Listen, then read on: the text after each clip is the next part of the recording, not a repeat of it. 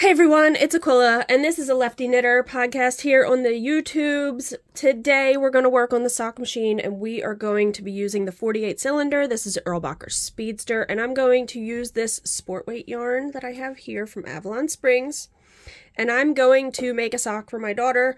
I'm going to be doing a different kind of heel that I've never done before. So stick with me and let's see this journey. So we got to put our, if you're new to using a CSM or circular knitting machine, I'm going to try to keep it newbie and advanced friendly. So this is your setup bonnet, and this goes in your machine, and you hang, I have one with split rings on it. And you hang one on every other needle. I don't like that side. I'm using my pick tool that I got with my machine. People use all different tools. What is happening here? Oh, that needle was closed. That latch was closed. That will make it feel weird. And possibly break a needle. Okay, sorry. So I try to explain everything I'm doing. I'm trying a new camera setup today. It's the same camera, just in a different position. So I love all feedback, positive, negative, what could I do, what could be better. If there's anything you guys want to see. This is your buckle. This hangs on your setup bonnet because you need downward pressure, which is weight. And then my weights are in a koozie here, and we're going to hang that on the buckle. All right, so I'm going to use some scrap waste yarn. I have a bunch that I just reuse until it's not reusable anymore. And you put that into your mast. Oh, sorry, new setup. This is going to be awkward and difficult. So I've had conversations with people about doing these kinds of videos, and I'm not sure. It's really difficult to be like, I'm going to put this video out, and there's already 85 of the same video.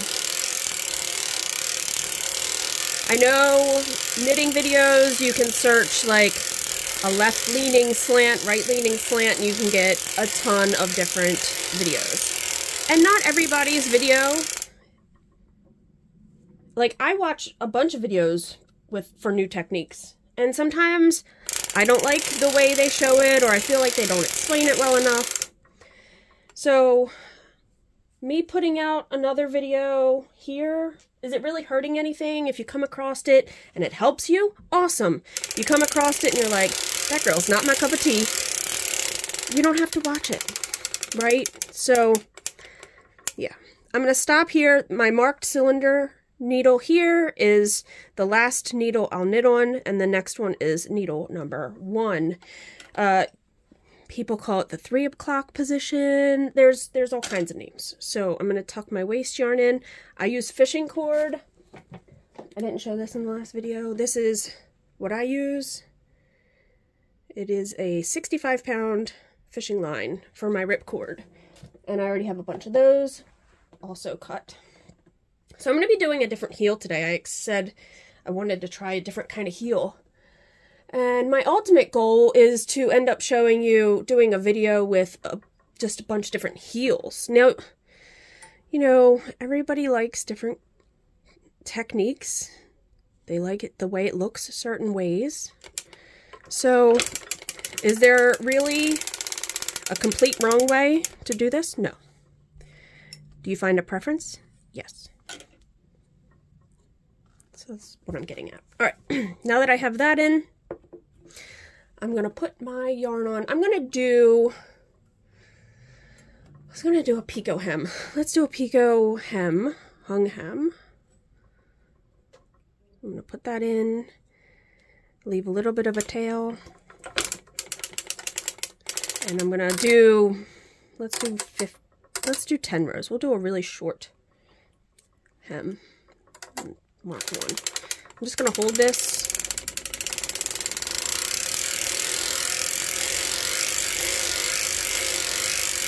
I have a feeling this is going to be really loose. I might actually redo this whole video because I feel like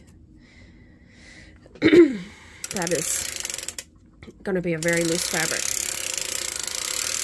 I could tighten my tension a little. Let's hang the hem and see what it looks like.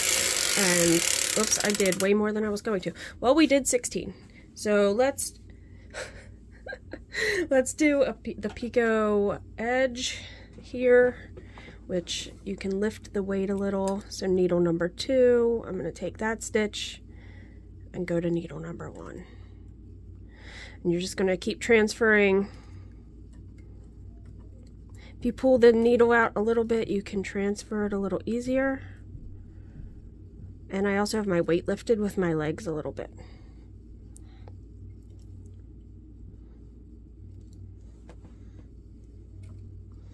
Try not to get in the way so you guys can see what I'm doing, but inevitably I'm going to get in the way once in a while.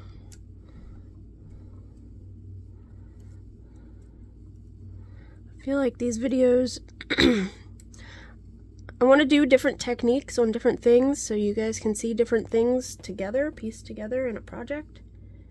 So I'm going to switch over to the other side of my hook so I don't drop the stitch, hopefully.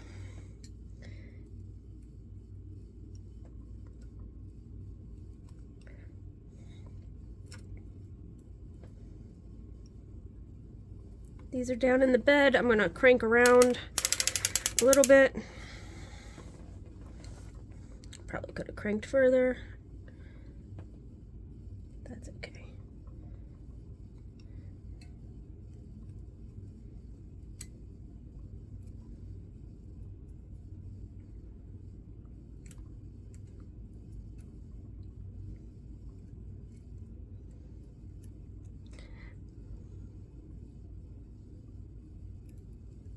All right, almost there.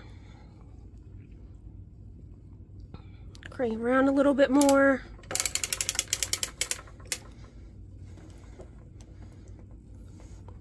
Now, if your carrier goes back like that, see how it goes backwards? Just make sure that you have that yarn tensioned in your carrier before you start moving forward. I've definitely not paid attention to that, and I've dropped stitches. It happens. Again, this machine is all about practice. Any new tool that you're going to use in life needs practice. Doesn't have to be knitting, just in general. All right. Feel like something's off. No, I'm not. Okay. Woo. Alright, since I did 16, I need to do 16. Making sure that that was... I don't like this fabric. I think this is going to be a dud video. But I'm going to show you guys my fails. So 16, 32. Stop it at the 6 o'clock position to start hanging on needle number 1. Yeah, I don't think this fabric is going to be what I intended. See how loose that is? Well, I might just end this here and show you guys a Picot and restart and do another video for the whole sock. I'm just not liking it. Let's crank it off and show you guys what I'm not liking about it. So I'm gonna put, I'm not gonna put the weight back on it. I'm just gonna undo it from this yarn carrier. I don't want to cut my project. So I'm just gonna crank it off, pull it down with a little bit of tension, and you're gonna see what I'm talking about. All right. See that? See how open that is? Even the waist yarn looks tighter. Yep, don't like it. I'm going to make the tension a little bit tighter for this fabric. So this would have been folded over and made a cute little Picot at the top of her sock. But I don't care for it. So we're gonna redo this, and I'm gonna have a series of fails on my channel, because I think even if I get to a point, you guys are gonna be like, you know, sometimes you just gotta start over. I should have done a swatch. I hate doing swatches. I don't do swatches very often, so that is something you can do on the machine. Crank a little bit of your yarn, don't cut it, and see what the fabric looks like. So I'm gonna tension up my machine here, the way you tension it to make your needles tighter or a shorter shorter needle length is turning it counterclockwise. And this brings your V-cam upwards. Doing it 1, 2, 3, and 4. That brought my V-cam up, which makes my stitches shorter on my needles. Alright, so that was a fail, and I'll come back at you with another video. Hopefully doing this sock with a better tension. Maybe I'll do a swatch in between. Alright, bye guys. Sorry, it was, you know, a learning experience. There we go. Learning experiences. Alright, until the next one. Bye.